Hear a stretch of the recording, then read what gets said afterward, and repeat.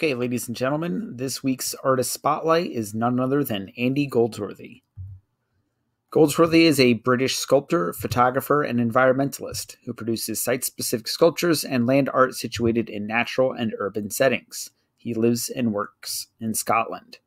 Here he is on top of an installation he did at the National Gallery in Washington, D.C. The work was entitled Roof. Goldsworthy's work has a focus of using natural materials.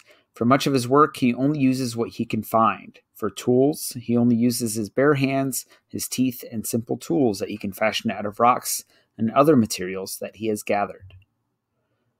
With this focus on nature, he leaves many of his creations for nature to take its course, meaning the sculptures themselves are temporary. It is for this reason that Goldsworthy considers himself as much a photographer as he is any kind of sculptor. He needs the photos to share his work, or else most people would never be able to see them. These photos are then sometimes exhibited, sometimes they are put in books, sometimes they're part of movies, and sometimes they're just sold in a limited number of copies.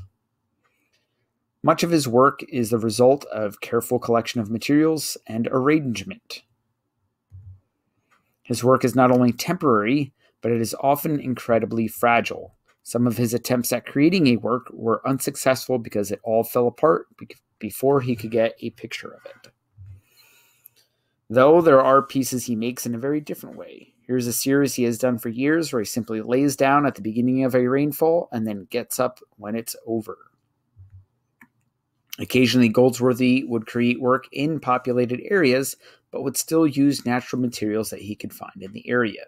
The piece on the left is using simply water he got out of the gutter. I can't quite tell if it's frozen in that piece, but knowing how often he does work with ice, that would not surprise me. And then on the right are petals from poppy flowers that he found in the area. Here are just some works that I really like that I wanted to share.